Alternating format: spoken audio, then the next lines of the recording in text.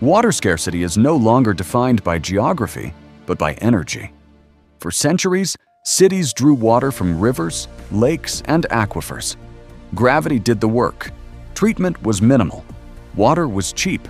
Desalination changes that equation. Today, large reverse osmosis plants can produce fresh water for roughly the same cost as treated river water, sometimes even less. Not because desalination is easy, but because technology has improved and energy can be cheap. The difference is not the price per liter.